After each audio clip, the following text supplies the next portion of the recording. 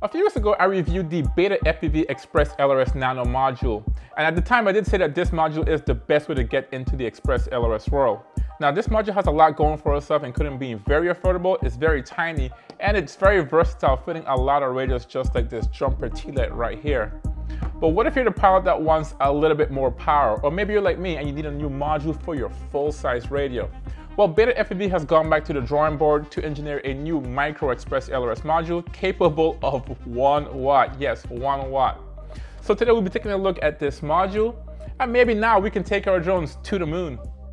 So here's the box right here, pretty straightforward, pretty typical of BetaFPV, white with some branding on here, nothing else. On the side you have a label here that says ELRS Micro RF Module, 2.4 gigahertz, 1 watt version. So that's pretty crazy considering the effectiveness of Express LRS, how efficient it is, and how far you can get on just lower power output. So 1 watt is just, wow, ridiculous.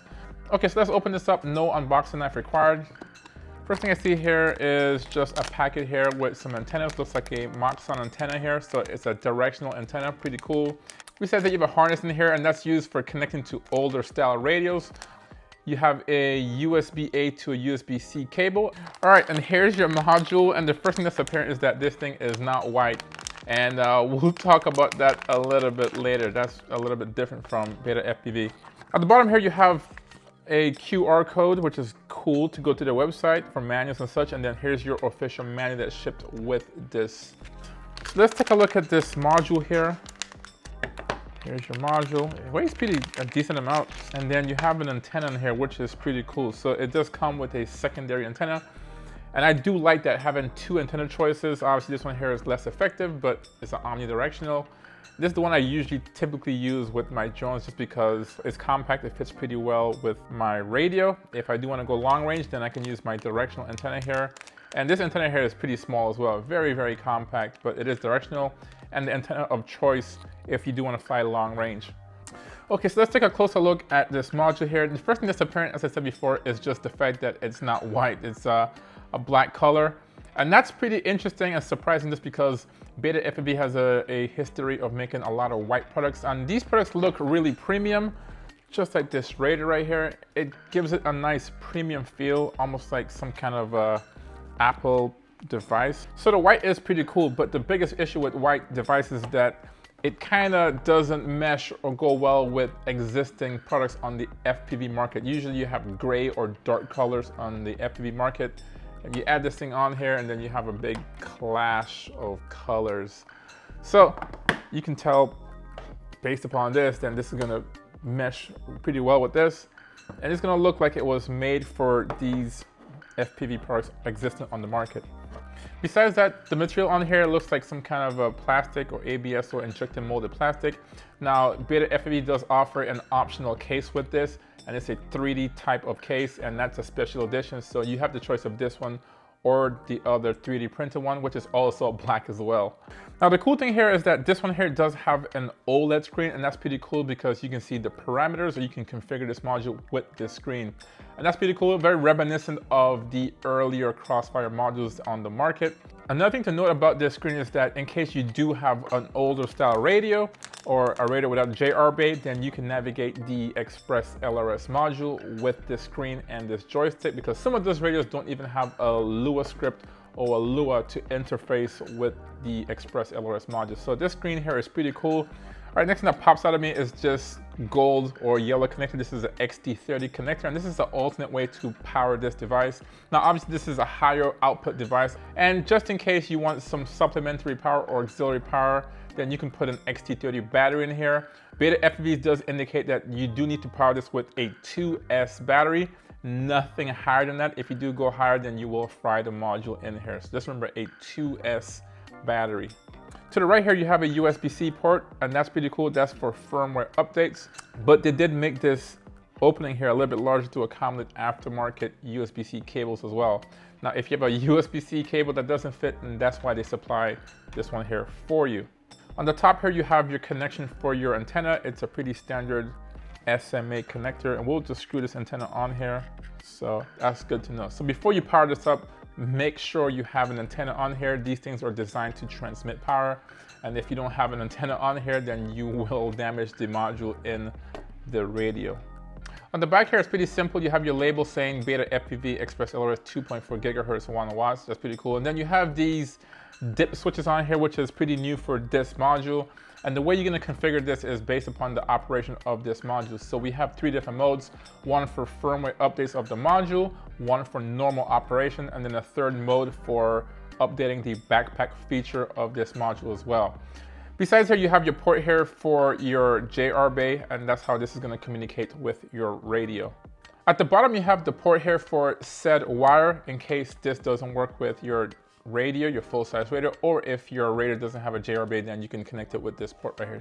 All right, so we talked about the stuff on the outside. Let's go on the inside here. Internally, we have an LED light in here, and that was used initially for just aesthetics, and you can change the colors on that. With the more updated firmware, that feature is now gone, and that light is used for status updates or the power output of this module. Besides that, you have a fan in here, and that's pretty cool for keeping this module cool. This is a 1 watt module, so this thing puts out a lot of heat. And the fan is adjustable depending on your power output, and we'll talk about that in a few moments. Besides that, because this is an upgraded model as well with a lot of output and a lot of heat, there's also included heat sink in here.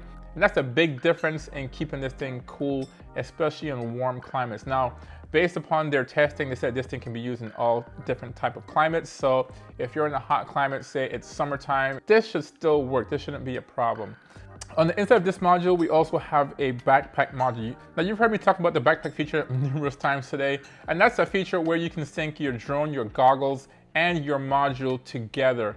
Now, this is more of a convenience factor. You can go into your radio in the Lua scripts, and then you can change either the band and or channel in the radio, and then that will sync to both your goggles and your VTX as well as your module. So say, for example, you don't want to change the channel and or your band.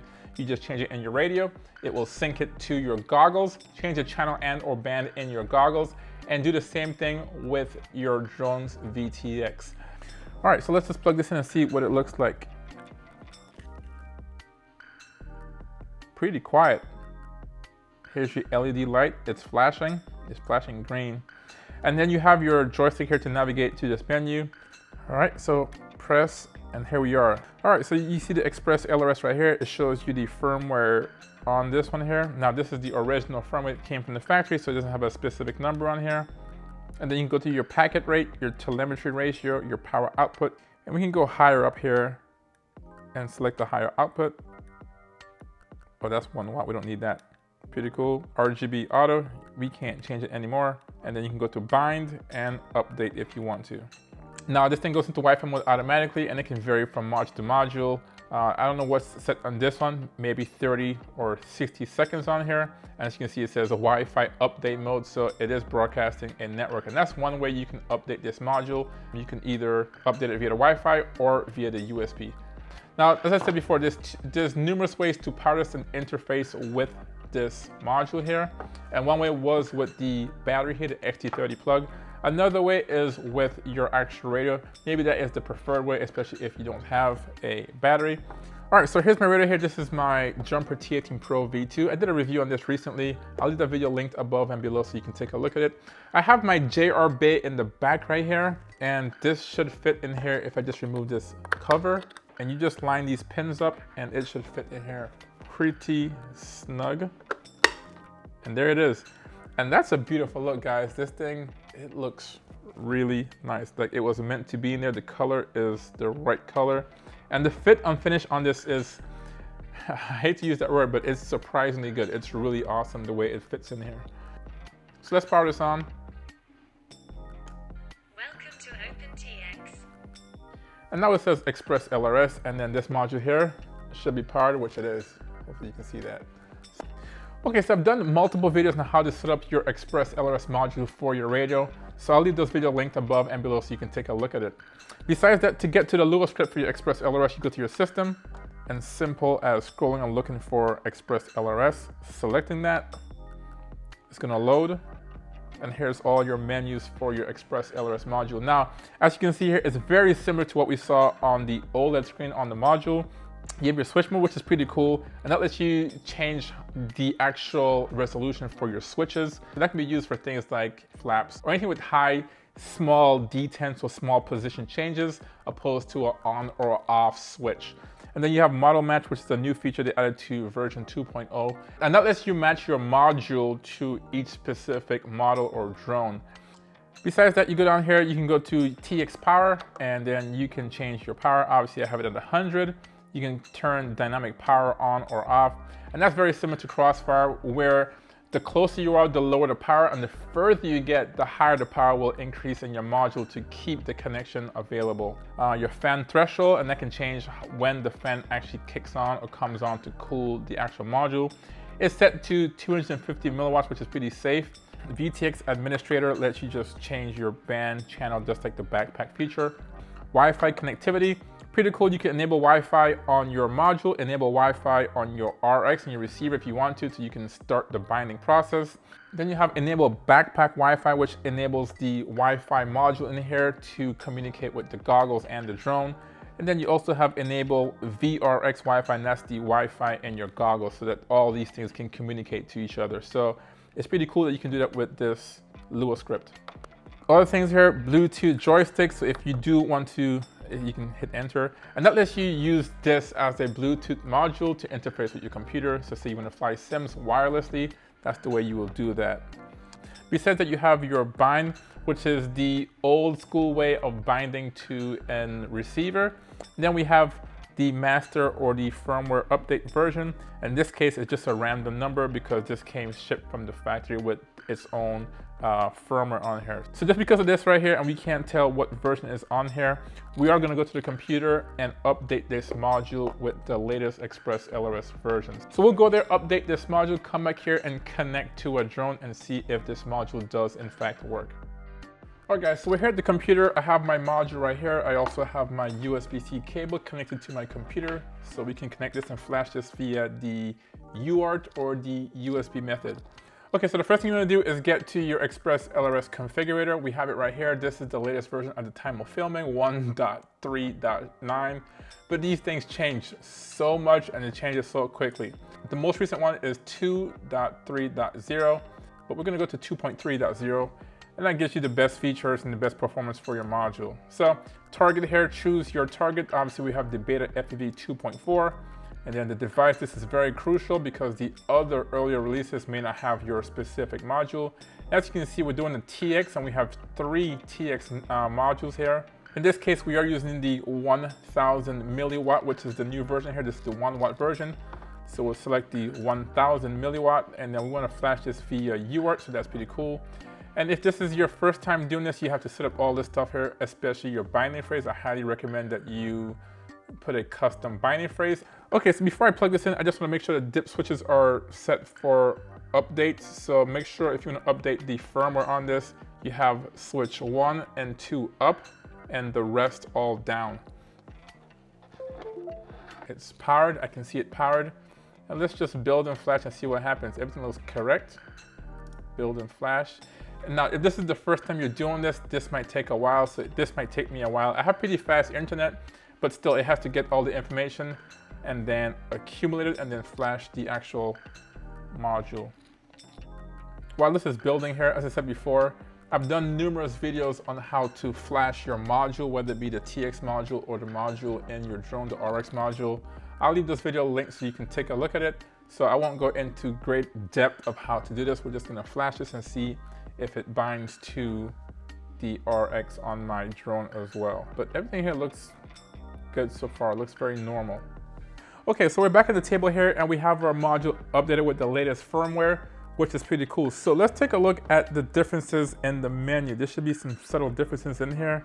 So let's plug this up. And as you can see, the same Express LRS module, the logo. You can see a little bit of a difference in information here. For right now, it shows you Express LRS and it shows you the version number, which is a really welcome sight.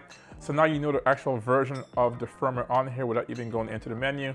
It also shows you your telemetry and what settings you have set in this module. So it shows you 500 Hertz, the ratio, the actual packet rate, and then, yep, that's it, telemetry. Now to get into the menu is the same way. You just press and hold this 5-direction joystick.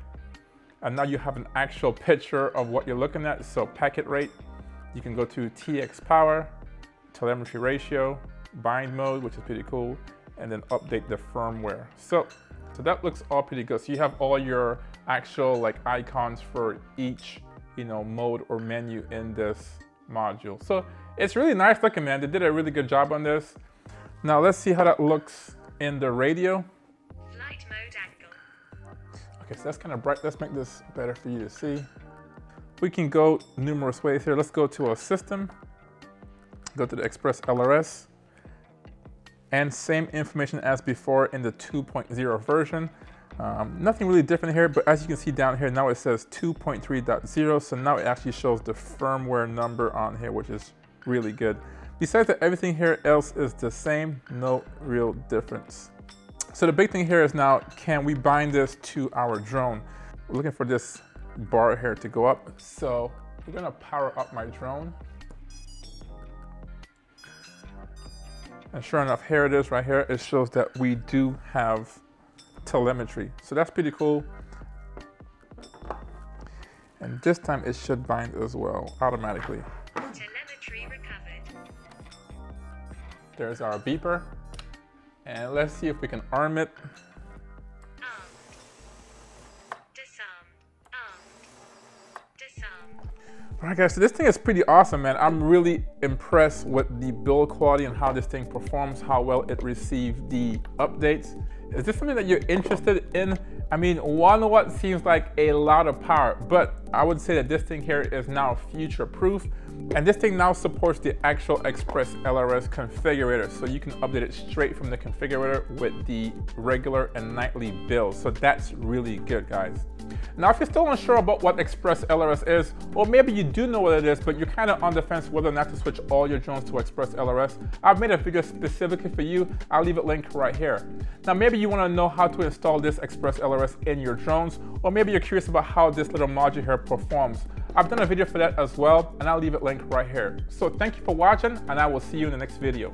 Peace.